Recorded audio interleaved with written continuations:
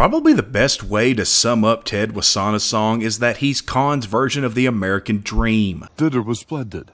I suppose it would be appropriate for us to reciprocate. We're having a party this weekend. We'd love it if you could make it. Oh, we'll be there. And then maybe this summer we come visit at your beach house on the Gulf. Of course. Well, let's set a date. I get calendar. Please, do not make this awkward.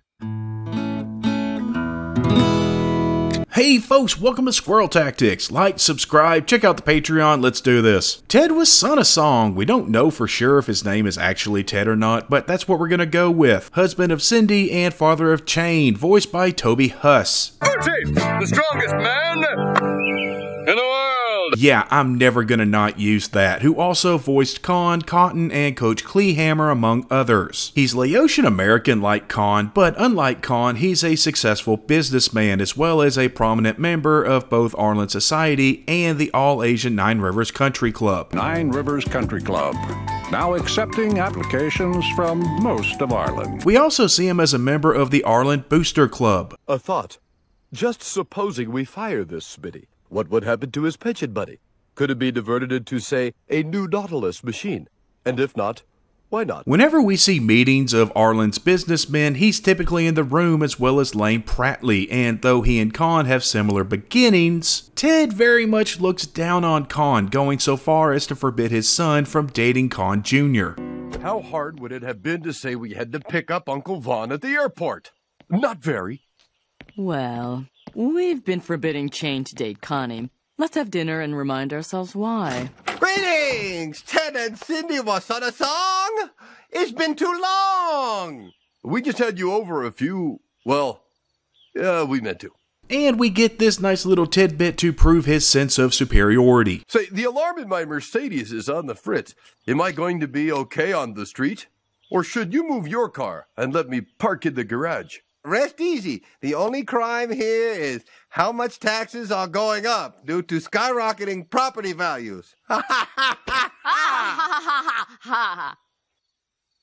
His first appearance was in Naked Ambition, where we see him but he never speaks. His first speaking role was in Won't You Be My Neighbor. His first speaking role was in Won't You Be My Neighbor. His first speaking role was in Won't You Be My... His first speaking role was in Won't You Be My... His first speaking role was in Won't You Be My Neighbor, where Buddhist monks come to Arlen looking for a reincarnated llama. Okay, son. You the llama. You the llama. Though we find out later in The Redneck on Rainy Street that Ted has switched to an Episcopal church for rather shallow reasons. Ted, I looked for you at the Buddhist temple. Oh, hello, Kahn. We're Episcopal now. It's just good business. Oh, there's the mayor. And this is a trend with Ted. He tends to be rather hypocritical and tends to use people for his own means. He's a fan of golf. Hitting into this kind of wind, you've got to play the ball back in your stance. Keep it low, then just watch it bite and hold. Huh. Not a lot of guys know how to hit a decent knockdown shot. Just takes practice. But also uses Hank to get the PGA to come to Nine Rivers because they only have Asian members and need a white guy in a man without a country club. Damn it, Kahn! Do you want to join Nine Rivers? Oh, Ted, thank you. Yes. Well, you can forget it unless you make Mr. Ho see that Hank would be the perfect Nine Rivers member. What? Why are you so interested in that chicken fried loser? If we don't attract at least one non-Asian member, the PGA is going to pull the tournament from Nine Rivers. You deliver me Hank, and I'll put you up for junior membership. You will offer me full membership. Associate membership. Full membership. Done. He's also not a very good liar, and he lays it on pretty thick. Hank, how's my favorite new member? Wow! Forgive me for saying this, Peggy Hill, but you are super hot. You are forgiven. Ho, ho, ho! There's some people from the PGA I'd like you to meet. You know, Ted, I'm a member of the PGA myself. the Propane Gas Association. Because I sell propane and propane accessories. Oh, Hank, you are out of control. But Hank eventually figures out that he's being used, with Ted showing how little he actually cares about Hank. Hank, I will admit, I first asked you to join because you are white. Now, I'm asking you to stay because you are you, my friend. Can I ask you one more question? What and what accessories do I sell for a living? Tractors? And to be fair, Nine Rivers has done some pretty messed up stuff.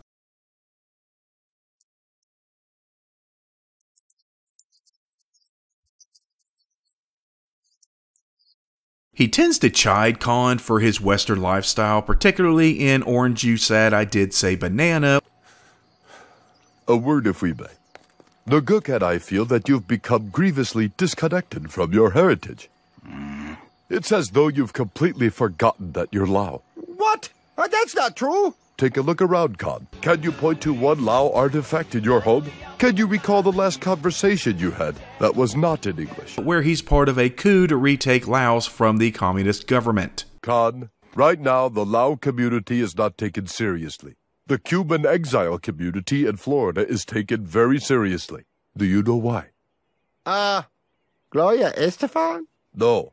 They wield political influence in this country while maintaining ties to rebel groups in their mother country. And it doesn't seem that he does this because he cares, more because he can have more power that way, as well as bringing attention to Laotian immigrants, which would, I guess, give him a little bit more sway. Ted points out that Kahn doesn't really know much about his culture, even forgetting a holiday. Oh, Kahn, good to see you. We're on our way to distribute food to the poor. Is that euphemism for playing round of golf because I'm in? Kahn, you do know that it's Baka Pusa today, don't you? And then making this mistake at a party for the Laotian holiday that he forgot. Yeah, redneck neighbors built it for me. Maybe next I have them build me railroad. How's that for revenge? Kahn, the railroads were built by the Chinese, not Laotians. Same difference. It's just joke. Maybe too far? Ted refers to Kahn as a banana. You've become what is known as a banana. Banana? Consider the properties of a banana, Kahn. Its skin is yellow, but its insides are white.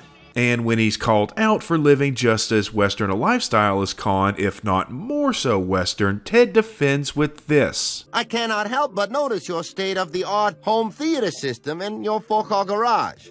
Sure, I own all these things, but they don't own me. I'll try to explain. This is Man of Luang Namtha, carved by a native Highlander more than 300 years ago. It's the embodiment of the Lao spirit. This is my link. As long as I carry this, everything else is meaningless. So, I just keep one of those in my pocket and I can have a big screen TV. You got an extra one of those guys lying around? Unfortunately, you're not ready yet. It wouldn't mean to you what it means to me. And Ted is able to recruit Kahn to be a foot soldier in their fight against the Laotian government. We want you to join the armed resistance and fight for us on the front lines. Front lines? Oh, yes, Kahn, there may be risks, but I wonder, is life as a banana better than death? Or is it worse? Will you join us, Kahn? Of course he will join us. He is a proud Lao man, willing to shed his blood for our mother country.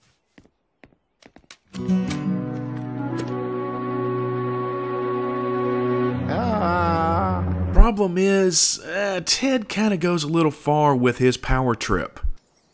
McCook! I can't have this. I talked Councilman Everett into making the first Tuesday in May Lao Freedom Day. We are parading from the nail salon to the boba tea shop, and we are going to look smart doing it. But luckily, we do finally see Kahn stand up for himself. Hey, Ted. I want to thank you for making me remember who I am and where I come from. But I won't be needing these anymore. I don't understand. How do you plan to parade without your uniform? Oh, my parading days are done. It's like this. If you want someone to play a round of golf, give me a call. If you want someone to feel guilty about the way they choose to live, call someone else. Dominga! Now, Ted is willing to do nice things for others, but only if it could benefit himself, such as when he and Kahn bought a mini fridge full of drinks for Bobby so that he could help the Quiz Bowl team that their children were on in Stress for Success. Bobby Hill, come on down. How much you pay for fabulous mini fridge stocked with Red Bull and Mountain Dew? Nothing. Free for you. But why? Because you're the key to getting Shane into the school of his choice, Stanford. Connie choose Harvard, and you paved the way. With new fridge, you never have to leave your room. Everything on your shoulders. Or when he goes the extra mile to get Alamo beer for Hank to help convince him to join Nine Rivers in A Man Without a Country Club. I'll make sure we stock Alamo here from now on, Hank. That's the level of service Nine Rivers offers its members. I guess that's my clumsy way of saying, I hope you'll be one. He was one of the first people to get on board with the Arlen Museum of Prostitution in Harlottown.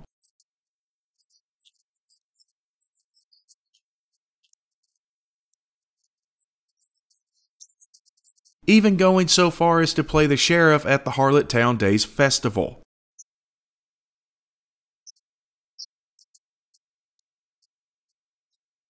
In The Men Who Knew Too Much, he and his wife used men's skeet shooting ability for their own gain.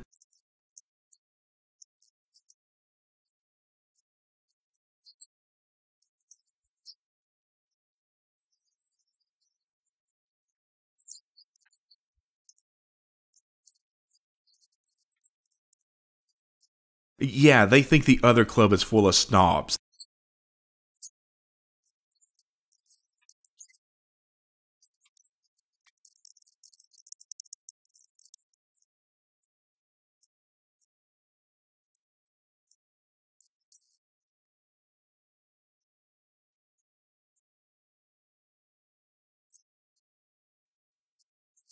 They also use Peggy to get them out of selling for Cozy Kitchen and MLM in Peggy Goes to Potts. I had to get out of my contract, and the only way was to find a replacement.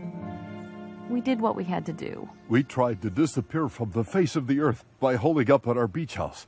It's on an island. They still found us. They have motorboats, Peggy. Motorboats? And it's here that we see Ted's enjoyment of model trains.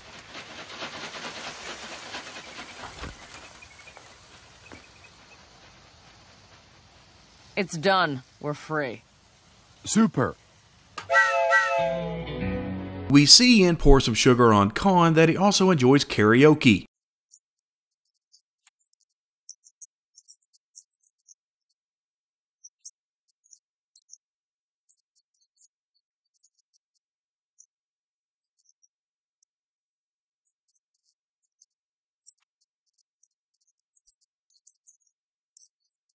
And he convinces Kahn to give it a shot.